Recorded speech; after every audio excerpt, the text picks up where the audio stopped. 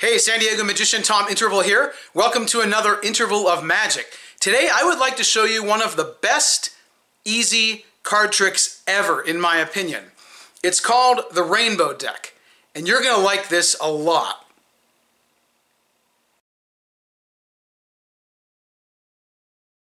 I would like to show you a trick with these two cards. You'll see why they're significant in a moment.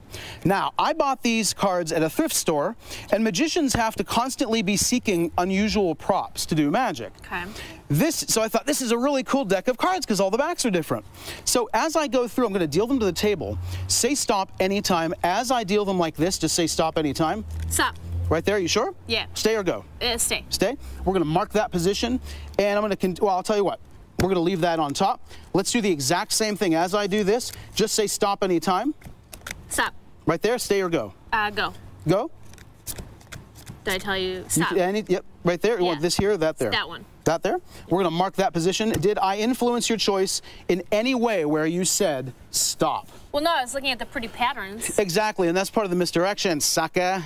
Did you just call me a sucker? Sucker? How dare you? Well, I like the pretty, I was distracted by the colors. Well, here's the cool thing now. These face-up cards indicate where you told me to say stop.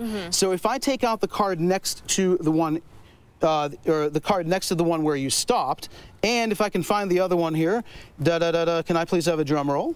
Thank you very much. Very good. I know I put another one in here. There it is. There it is. So here's the cool thing now. You stopped me next to these two cards. Did you have a free choice? You stopped anywhere I wanted as I dealt, correct? I did it at my free will. Now, here's the weird thing. Every single playing card has one card that's almost identical to it. I call it a soulmate. The soulmate of the Nine of Hearts. The only other red 9 in the deck is what? Do you know? No. The 9 of Diamonds, the card you stopped me next to. Same thing with this. The only other red ace in the entire deck is the Ace of Diamonds. What are the odds of you finding the only card like that, right? I don't know because I don't do math, but mathematically I'm sure there's It's impossible, but it's even weirder. It's not just that.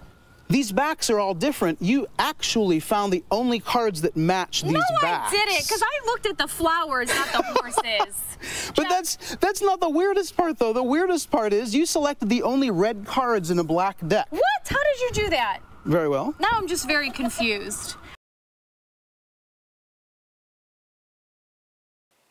Okay, welcome to the explanation for the Rainbow Deck. This trick goes back a long way. I'm not sure who invented it. I think a guy by the name of Trost.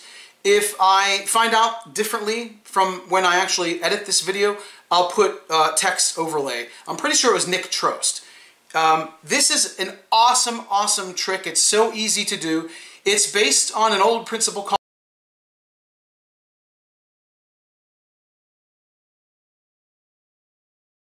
pause, let it sink in. Believe me, if you do this correctly, they're going to react. It's a very impossible trick, at least in their minds. Again, as usual, if you have any questions, email me, tom@intervalmagic.com. Thanks for watching and/or listening to this Interval of Magic.